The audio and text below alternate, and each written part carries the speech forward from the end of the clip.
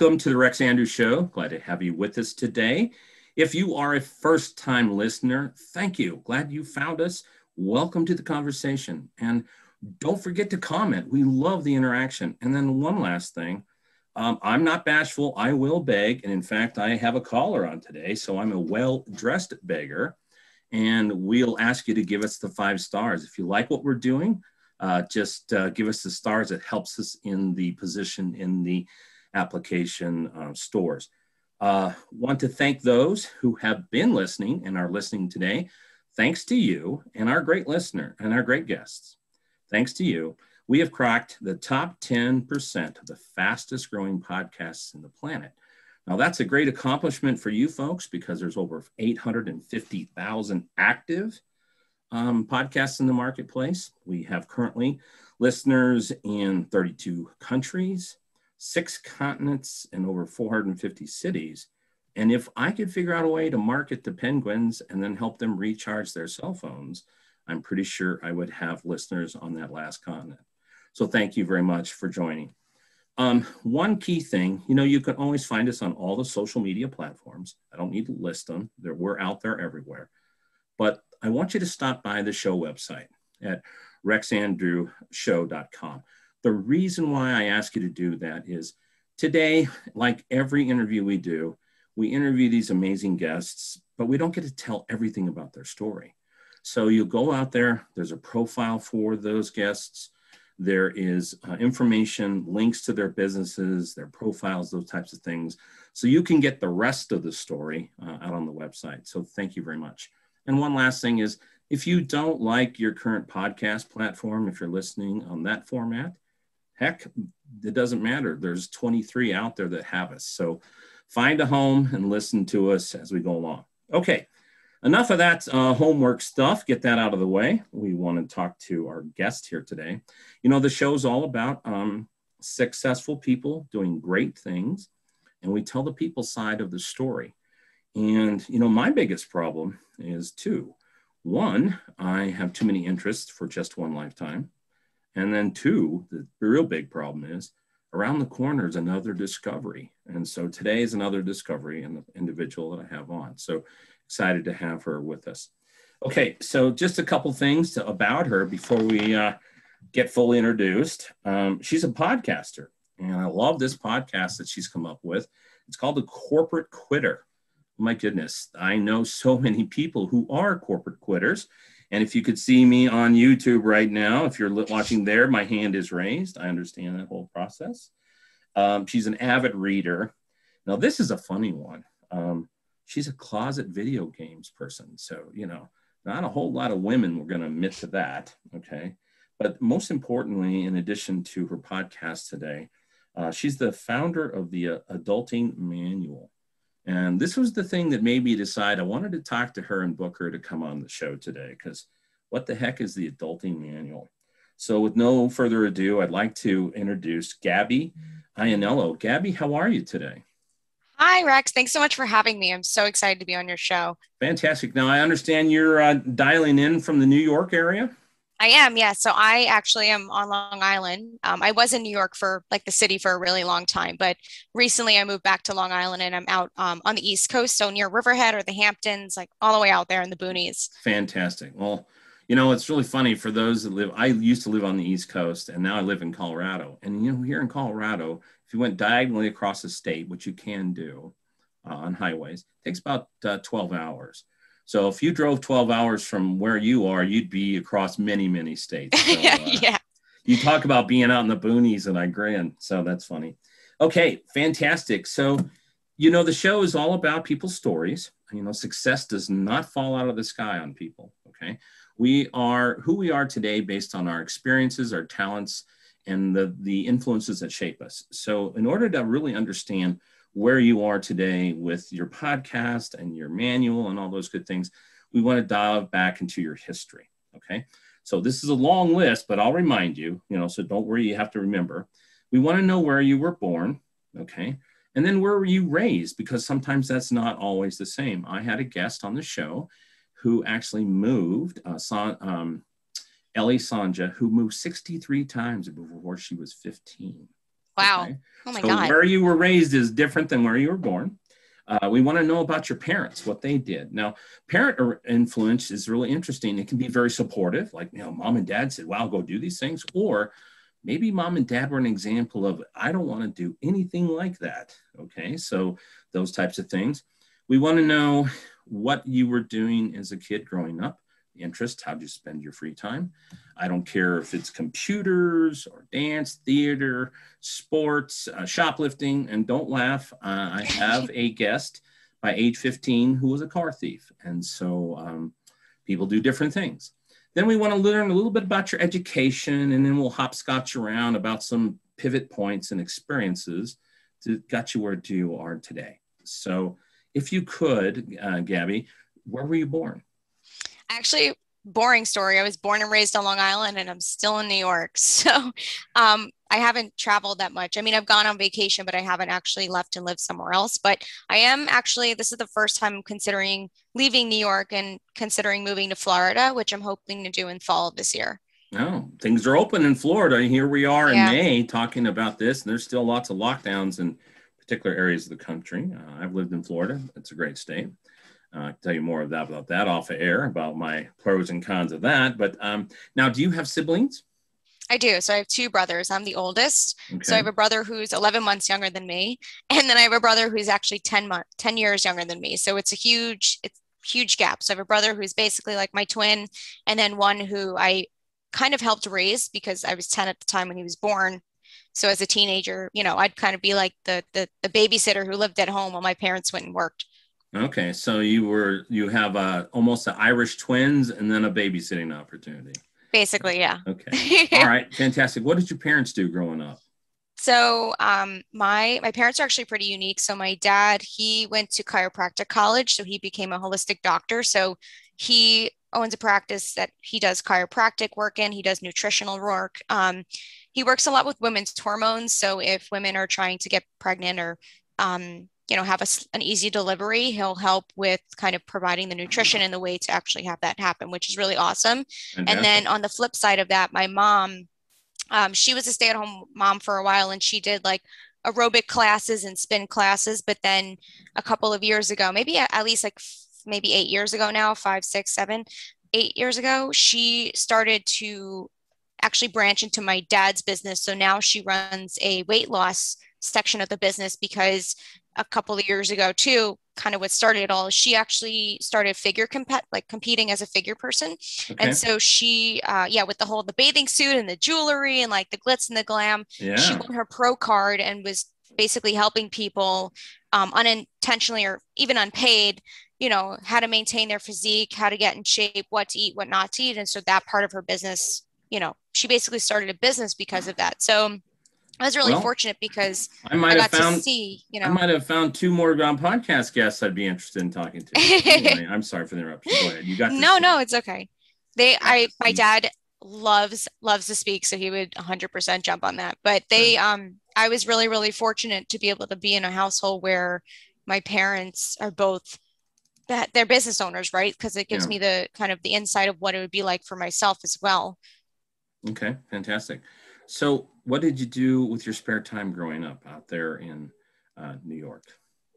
So I drew a lot. I was really into art as a kid. So I did everything from pottery making to painting to drawing. I did a lot of would get like tracing paper and like draw the Pokemon and then transfer it to regular paper. And my walls were like covered with Pokemon pages. And I also was really into sports. So I did you name it, I did it soccer, baseball, softball, field hockey, gymnastics, like anything that I can do to like play outside, I would do. Okay. And the reason that even started is I was lucky enough to grow up in a cul-de-sac. So was a bunch of houses and all of the houses luckily had kids around my age, but they were all like mostly boys. So I was always like had to like keep up with the boys, right? Like I'm only 4'11". So not only am I like this short little like thing with these high pigtails trying to like keep up with all the men, but it's like they weren't easy on me in any way. And that was Right. great because it made me be like really tough. And like I had to learn like how to run faster, play harder.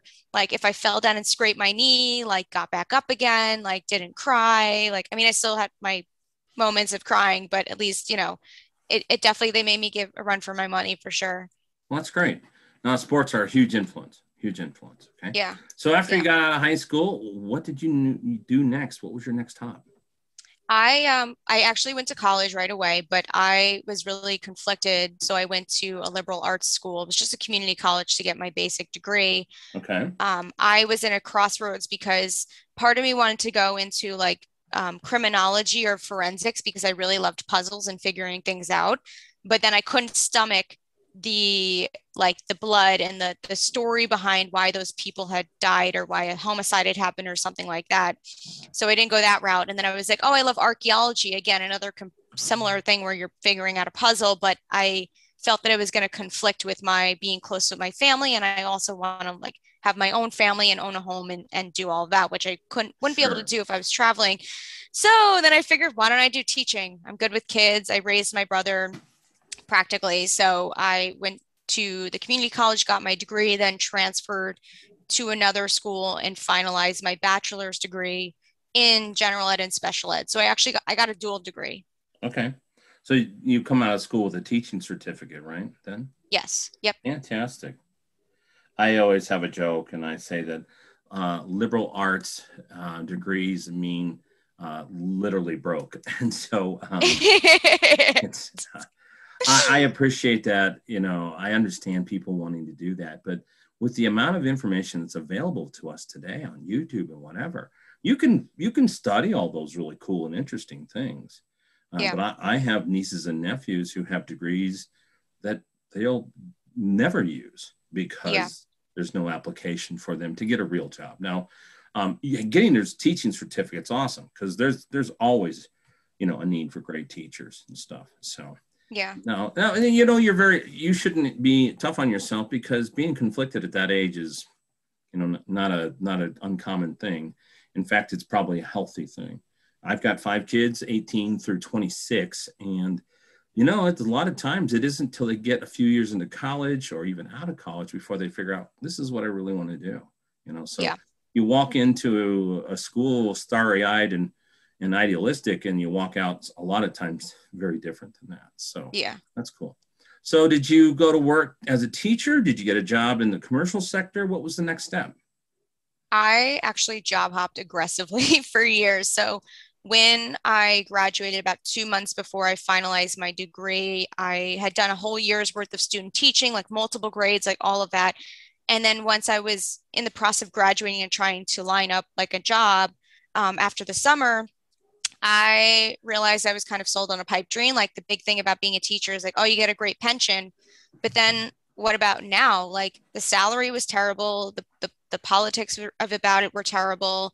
You had to deal with the union, which in some ways is great, some way it's not. Yeah, Like, yeah, you get summers off and you get holidays and all of that, but like I have to live with my parents for 8 years until I get a decent maybe salary. Like there's no way you're hitting like a salary that you can afford an apartment on your own. So for me, yeah. I was like, that's not going to work for me. So I ended up I worked for a high-end summer camp in the Hamptons, which I found off Craigslist, which is really cool. How So fun, I how worked fun. there for just the summer. But the great thing about that was not only did I get to use my educational background to do this, but the CEO and founder of that company actually was the person who helped me segue to get into Manhattan because it's something that I always wanted to explore was city life coming from the suburbs.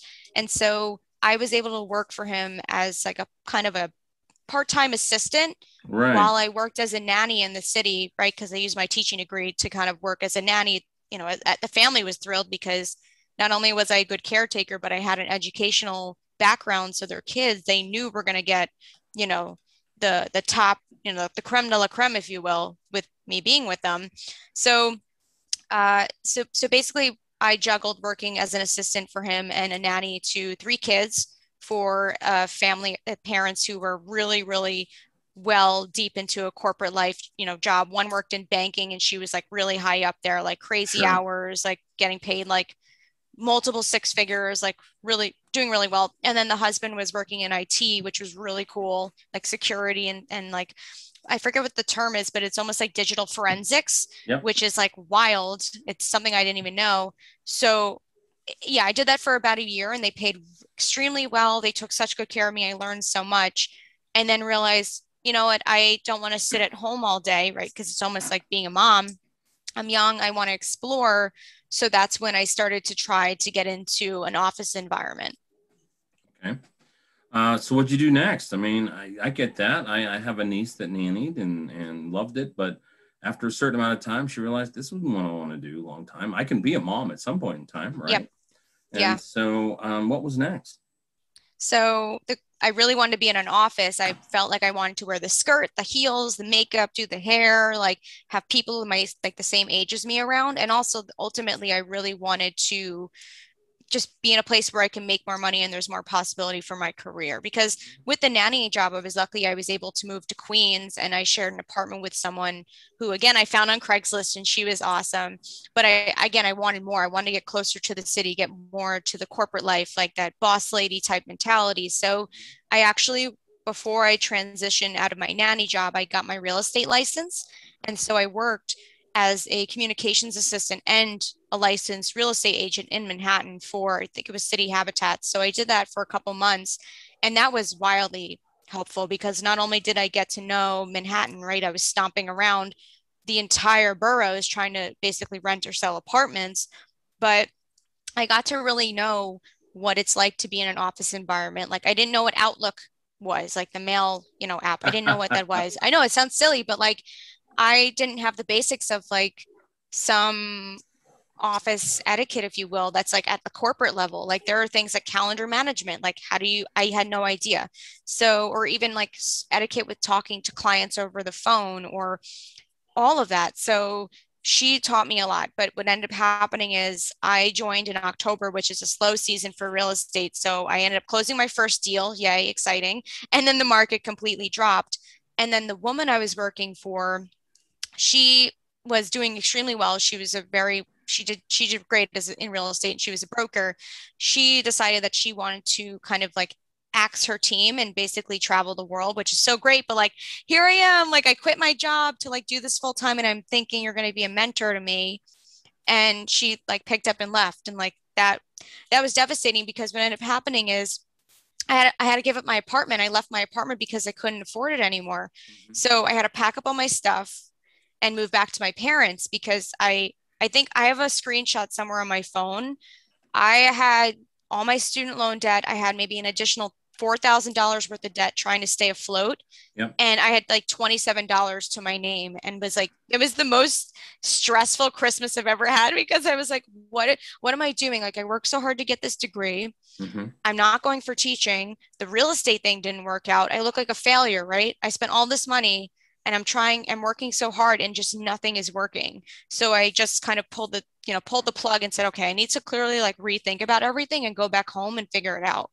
So that obviously really sucked, but in a lot of ways, I think helped shape and mold me into the person I am today, right? Because instead of kind of keeling over, I just, kind of did a lot of self reflection, like did a lot of work on myself to then, I took a break for about a month and then I hit the ground running. And so after that, I got my first, I would say my real corporate job through this awesome recruiter that I connected with. Like she was amazing. No one wanted to take a chance on me and she Hmm. did. And it was like the best experience I could have had at my age because I met so many people who were younger than me. And I was working on Wall Street basically as an administrator, and it was like the Wolf of Wall Street. I kid you not. Like I thought this was only in movies. Like no, there were people who were sleeping with each other in the stairwells. There were drugs in the office. Like it was not a safe environment, but I learned a ton. I learned about what I'm good at, what I'm not good at, how to connect with people, how to like conflict resolution, like key things like that, how to hire people, they did mass firings. That was traumatic. Like I learned all of that within 3 months and then realized like this is not a place that I can build a career. So let me pivot. And so I ended up in ad tech for a while. And that was really cool. I know you were, bouncing around in tech too. It's like Yep. it's such a vast world between, software as a service. Then you just like it's especially with the internet now, like there are so many things that you can build and do with Yeah. regards to software and tech and stuff. So Yeah. There's I got thousands of ways to make money in tech. yeah, yeah. So that was really awesome. So I worked with this company for about a year. They predominantly focused on campaign marketing. So they Hmm. did kind of list building. They worked predominantly with the Am Law 200, so all the top Hmm. law firms. Yep. So I got to really get to know like how to do contracts, like the lingo that lawyers use, right? Because everything's professional and to a T. I learned about sales. Salesforce was a huge thing. Um, I literally had to build out their whole office. They were a startup, so and they were completely bootstrapped. So it's not like they had these investors throwing money who were like, okay, go get the pretty office with all the snacks and like let's build this thing out. Like, no, they everything that they made, they had to then budget and figure it out and inject it back into the company, which is really, really impressive. But obviously, there are hurdles if I don't have, Sure. limitless spending. So now I know you fast forward. I meant to do this earlier because a lot of people follow along. I gave out my website. So let's give out your current website and social media before we hop to that. So if those are following people in multitasking follow along, can you do that for us real quick? Sure. So you can follow my social handle on Instagram, which is She Likes to Gab, and then my actual business is the Adulting Manual. So I have Okay, the Adulting Manual. It's at the Adulting Manual underscore on Instagram, and then the actual website is www.theadultingmanual.com, and then the podcast is www.corporatequitter.com. fantastic. Thank you very much. Okay, so you spent all this time kind of bouncing around Wall Street stuff, real estate, software. I mean, affiliate. I mean, internet marketing, essentially being an agency. Um, when did you decide, okay, this enough is enough? It was from working at my last job, which I Hmm. actually loved. I worked at a hedge fund, Okay, and that was bizarre because, right, I'm a teacher with zero knowledge about money. Like, I don't know anything about the market. I don't know about capital markets. I don't know any of this. And I was lucky enough to be found and hired as like basically an assistant to 20 treasury and tax professionals. And they were probably the best people I've ever worked with. They were so respectful. I learned so much. And I actually got hired internally, which was right, really great, right? Extra money. I got this cool right. title. I was working now. Hmm. I went from an assistant, which is like the bottom of the totem pole, to now working in the real estate division for their commercial properties. And I was doing marketing, I was doing event planning, like all of that, right? So I got the fancy new role, the fancy new title. And what came with that is I actually was able to afford my brownstone apartment on the New York, Upper West Side in New York for that reason. And then COVID hit. And that's when kind of like everything changed in perspective because the things that I thought were bringing me joy, like networking and talking with people constantly and the crazy routines and like the go, go, go, once that was all dismantled, I was like, oh no, like I actually am not enjoying any of this. I don't enjoy my day to day. Like I want to make more of an impact in the world. And so that's when I was trying to figure out, okay, if it's not this, then what? What is next? So, did it come to like an effigy, or I mean, did you just quit? I mean, what happened? I mean, I know you weren't enjoying it, okay, but what was the pivot point? When did you just say, okay, I'm really enough is enough? I mean, do you remember the moment of clarity that you had? Yeah, so I would say it was kind of broken up into three specific moments. So there was one specific moment where I was a month into this new role. I don't know anything about this, like what I'm doing, right? You're new. You're kind of Yeah, figuring it out. right. And the people I was working with, they threw me under the bus like majorly. Like there was a project that needed to be done and I wasn't made aware that it was my project, right? Because I'm new, I'm thinking I'm observing versus the person doing it. And they kind of threw me under the bus and said like no, it's her fault. And so I ended up, right, I took the project on and then did it even though it was a little later than it had to be.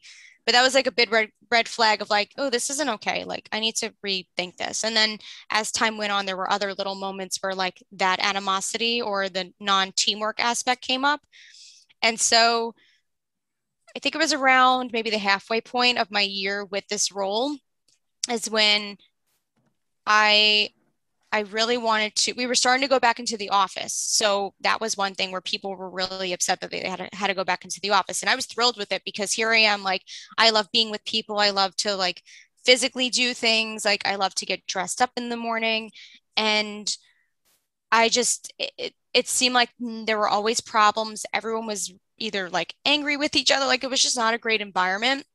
And not only that, but the impact I was making was like not even there. Like, so we used to do a lot of volunteer work, and that kind of got scrapped to the wayside. And no matter what I did, I couldn't help the little guy. I like felt like I was stepping on eggshells, like no matter with what I did, whether it was actually in the job or from a volunteer perspective. Mm-hmm. And so that for me, I felt like I wasn't able to really like it came to a point where I was like, listen, like I don't want the rest of my life to look like this. I don't want to be in a corporate job and I'm kind of just going with the motions just to make the money to like that's it. That's not, I'm a teacher, right? I Right. graduated to educate people, to help people.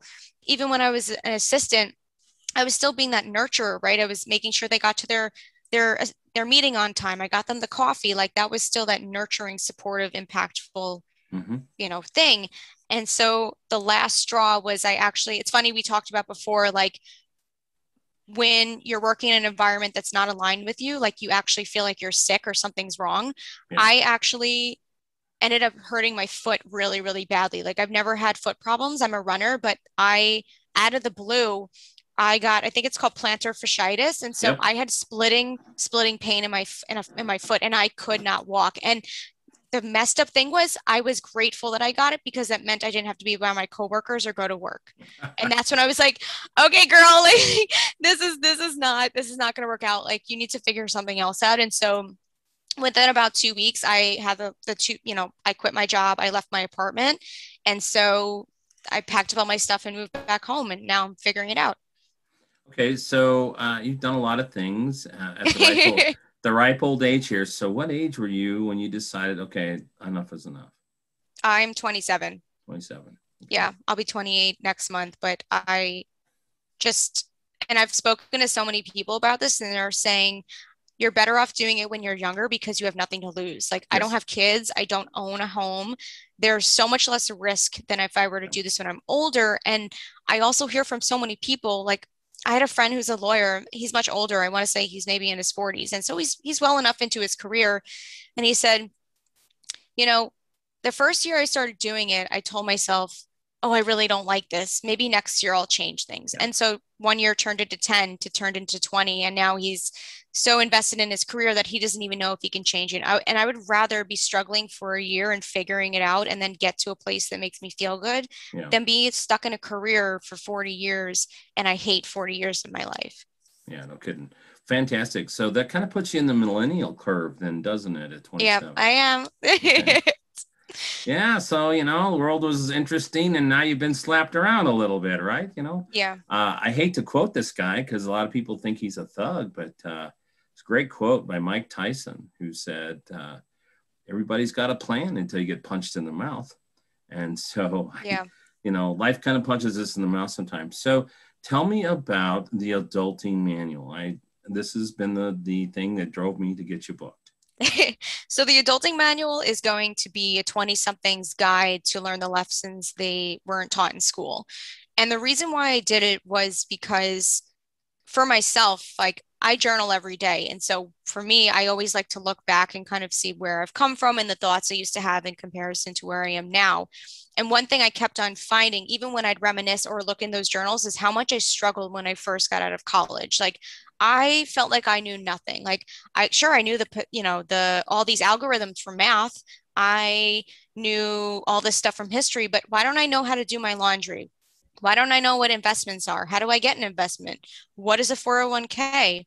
Like, why should I be interested in that? Like very staple things to help you set yourself up for success from like a financial perspective, but also like a personal perspective. Like I didn't know who I was because for the past 25 years when I graduated, the people who were making decisions for me was everyone else, my parents, my friends, my colleagues, instead of myself. So I've created a life that someone else wanted, but not for myself. Okay, that makes sense. What happens, and I've seen it a lot. The last 70 years, the United States has lived in unparalleled success and prosperity. I mean, things have been going very well. We've had, these cultures where each decade it's gotten easier and easier and easier. And so without struggle, so many people don't learn things. I mean, that's Yeah. just, and you've learned that. And so the prosperity that we've had over the last 7 decades it's kind of made softer and softer and softer people. And so they're, like you say, there's so many people who step out who have been cared for their whole life, and they've not had to really struggle or stress through things. And then they get punched in the mouth. Life, gets punched in the mouth when you realize the job that you have will not support an apartment in New York City, okay, Yeah. or the lifestyle that you want in different places. So yes, it's an important thing. So did you get counsel on writing this, putting this together? Have you just done this on your own? And then follow-on question onto that, are you going to self-publish, or are you working with a publisher? So those are actually a lot of questions that I'm asking myself like right now on a daily basis. So I joined a business mastermind about a month ago, and that has been wildly helpful because these people are like way far in advance. Like they've made money from their business. Like I've made a whopping $0. Like that's how far along I am. But right now, what I'm really working on is my podcast because that's to kind of get people to know me, what I'm about, exposure, traffic, things like that. And then the manual, I actually haven't, I may be like 10% into actually writing it, but I'm now just really, I'm connecting with my ideal, prospect, my audience, finding out what is it that you need? What is it that you want? Because I don't want to create something that I think will work really well, but it's not what they think will work really well for them. So I'm just right now just taking on, a lot of research, trying to find out what they want. It will be in the form of probably an ebook or a workbook. So it'll be a two-part thing. So you just print it, put it in a binder, and then there's kind of like a read, learn section, and then like a work section. Right. In the future, I would love for it to be a physical book, more in terms of like an actual story instead of a workbook. But, we'll see kind of where that goes. But I will make it into a course and then maybe one day a community. Okay, fantastic. Well, online courses are huge. We Yeah. talked a little bit about that before we got on air. And people, because of the ability to self-pace those things, people love them. You want to learn something quick, you can get in there and, it's kind of like binge watching, you can binge a course, or you can, do it once in a while here and there. So it's a great medium for education. So that's fantastic. Well, I think you've done some interesting things. And I do think, and I'm not trying to judge anybody, but there are a lot of millennials that kind of do need to be punched in the mouth or to wake up to the fact that some of the things that we were fed aren't true. Okay. Yeah. Everybody's entitled to a job or free this or free that and stuff. And, it's not easy. It just isn't, and so it wakes a lot of people up. And, it's one of those things as a parent of kids. I've got 5 kids, 18 to 26. Sometimes you just have to let them fail. And that's kind of how I look at the current generation of millennials who are out there and they're poking around. And now they're starting to realize, well, hey, not everything's equal and not everything's easy. And oh my goodness, I have things I need to do that may not be easy to do. But I'm bullish because it's a generation of great people. Really important, sharp minds and people who have started this transition. And I get on a soapbox about this, a transition to unconventional. I mean, there are so many different ways to make money. There are so many different types of trades, and there's so many different things that you can do today. Is we don't have to go back to the conventional way of doing things. We really don't. Yeah. Fantastic. And that's kind of why I started my podcast too, is because like Corporate Quitter, it's about finding untraditional means of making a living or, anything to that effect. So, whether it's investments, whether it's creating an online course, affiliate marketing, like there's so much that you can do. We are in such a fruitful time in life that there's just, why not? And if you don't, you could maybe go into that and then you realize you don't want it and you want the job that's at a desk, and that's totally fine too, because there are so many benefits about going to a job. It's stable, you have benefits, you work with people. Like I love being around people, but sometimes doing online business is a little bit lonely too anyway. Oh, I know that. There are weeks I've gone, it's like, maybe I should go to the grocery store. and because, when you get stuff delivered and those types of things, it's like, I haven't been outside in a while. What am I doing? So well, you're doing a fantastic job. So throw out your website again for us. Sure. It's theadultingmanual.com. And I also have corporatequitter.com. That's my podcast. Okay, fantastic. Well, I can't wait to follow your podcast along the way. Okay, so I've got my last question that I ask all guests, okay? We have this concept in the Western world. It's not just the United States, of a bucket list. Okay, things we want to accomplish or do before we, our time on Earth is done. Well, and actually, I do have a great experience. I interviewed the bucket list guy. He's from Australia. His name is Really Trav Bell, and it's episode number 60. If anybody hasn't listened to it, he's a hoot. One of the most interesting guys I've ever interviewed, and a lot of fun. Well, anyway, we have this bucket list, things we want to do. Okay, but in the universe, there's always an opposite, right? There's opposite to everything. If you're a physics person like I was, yeah, there's an opposite to everything. So there's another list out there that things you don't want to do. Now, it rhymes with bucket and starts with an F, but this is a family show, so I won't say that. Okay. That's so funny. Now, there is on this F-it list, there are things that you just have no interest in doing and never want to do. Okay. I'll throw out a couple just to maybe, get your juices flowing, because most people have never been asked about an F-it list. They're like, well, I know a bucket list. Okay. And of course, the next time someone talks about a bucket list, you're going to remember our conversation. So a couple of things that are on my F-it list. I'm not doing sardines again. Nope, sorry. Don't have any interest in sardines. Another one is I will never, ever, ever again do a Lakota Sioux sweat lodge. The concept of excessive heat, excessive humidity, excessive drumming, and excessive chanting in a language I don't understand, all combined in a very confined space, and claustrophobia. No, not doing that. Okay. So what might be an item or two that would be currently on your F-it list? I have never been asked that before, and I'm a little stumped, honestly. Okay. I just think of something that's completely yucky to you, and yucky is an appropriate term. What's completely yucky to you? Just something. I would never go in a river or swamp. I know it sounds so lame, but I'm actually terrified of sharks, in the ocean. So I would never I think I'm also scarred from the subway water, and it's stagnant and gross. I would never want to go swimming in the river. My friend from Romania does it all the time, and I'm like, nope, no lakes, no ponds. I'm not doing it. Okay. I've been in a canoe, and a shark swam under it that was twice the size of the canoe. Oh my God, I would freak out. I can't do it. I've been in the Amazon. I was rained upon by spiders. No, not doing that. So anything else besides not going in the water? So we actually, during COVID, we got chickens and ducks. They're really awesome, but would not do that again. We get great eggs, but there is so much poop. Let me tell you, it is a full-time job cleaning up the yard from all the yucky, gross mud, poop things that the ducks make. It's disgusting.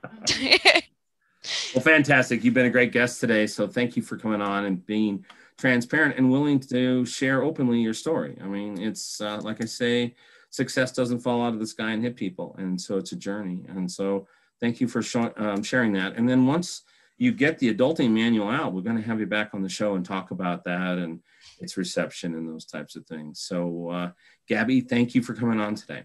Thank you so much for having me. Okay, folks, we'll call that a wrap for today's episode. Again, do not forget to go by the show website, rexandrewshow.com. That's where we have all of our interesting stuff. Great supporters of the show, the sponsors, My Next Evolution and Wealth Management Group. So stop by and take a look at their stuff. And until next time, we just have 3 things to say, which I say every time. Be safe, but be bold and make it a great day.